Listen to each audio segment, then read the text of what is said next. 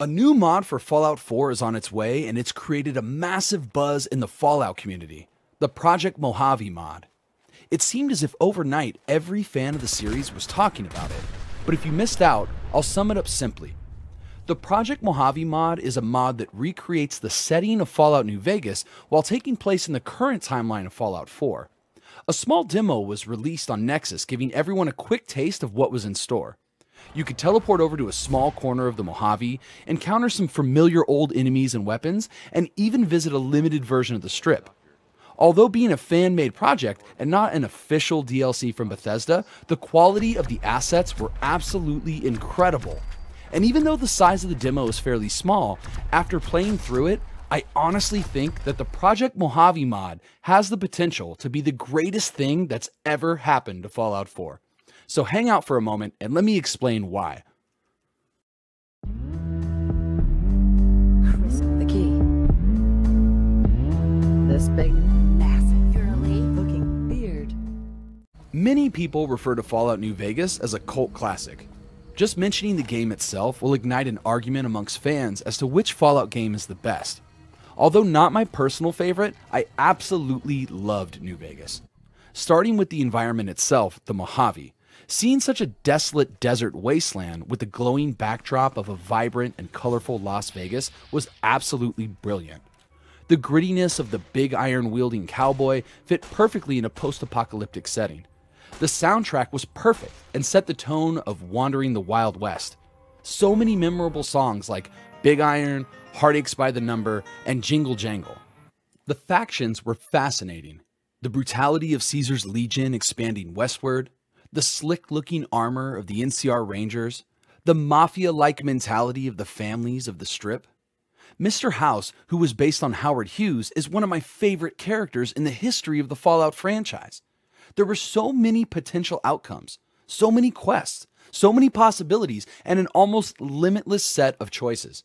You truly could shape the future of the Mojave as you saw fit, and every decision you made had a consequence. But despite all of this, New Vegas was far from perfect. At its launch, New Vegas was absolutely plagued with bugs due to its rushed deadline. Constant freezing, crashing, and glitching were a common problem. It also utilized the same game engine as Fallout 3, Gamebryo, which was a bit underwhelming for fans expecting a new and improved feel. It couldn't handle the processing power of allowing a character to sprint. The Strip itself had to be broken into multiple sections because of hardware limitations. And this engine has definitely showed its age over time. Until recently, when Good Old Games started selling an already patched version of New Vegas, trying to play was a nightmare. The base game sold through Steam, if not extensively patched, was borderline unplayable due to bugs and crashing. And if you don't have the technical know-how to mod, this can be a huge turnoff. Now enter Fallout 4, my favorite of the series. At its launch, Fallout 4 looked absolutely gorgeous. It utilized a new game engine called the Creation Engine, and it showed. The graphics were vastly superior to previous installments. The gameplay was so much more smooth, it felt so much better running and gunning through the wasteland. And although it obviously suffered from some bugs and crashing, it was much more polished and more reliable.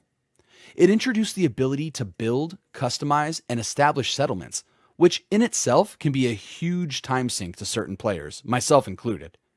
Modding became available right from the main menu, which was huge at the time. Prior to 4, players on consoles essentially missed out on the modding experience. Now, there were tons of mod options available.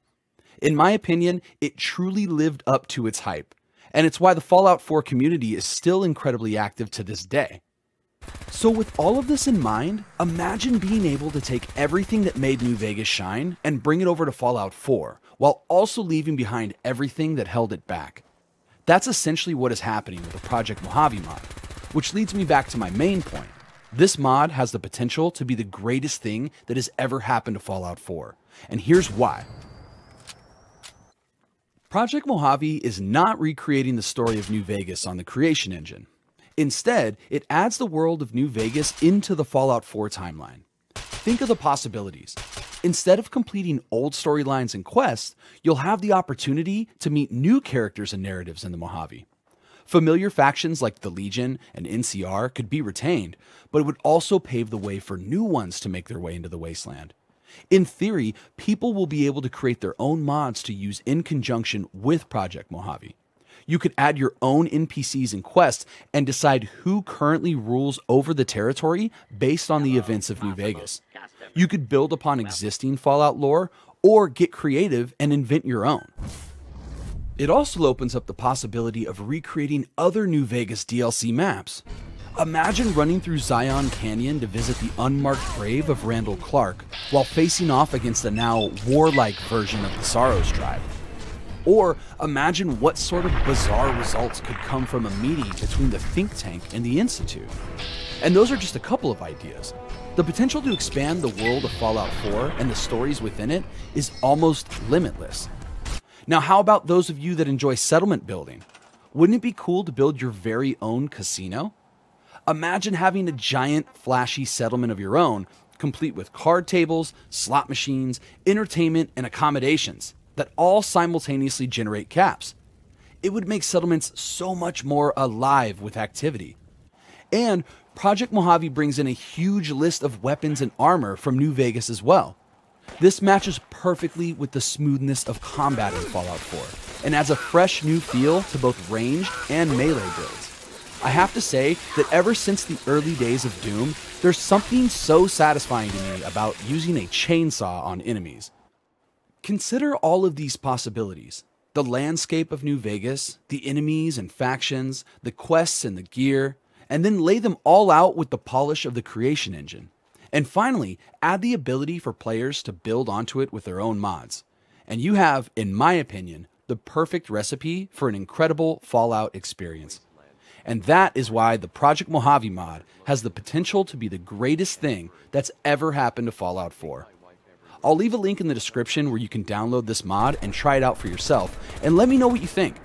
If you agree, hit that like button. If not, let me know why in the comments below. And if you like Fallout content, make sure to hit that subscribe button. I'm Chris the Key. Thanks for watching. I'll see you next time. The key. Beard.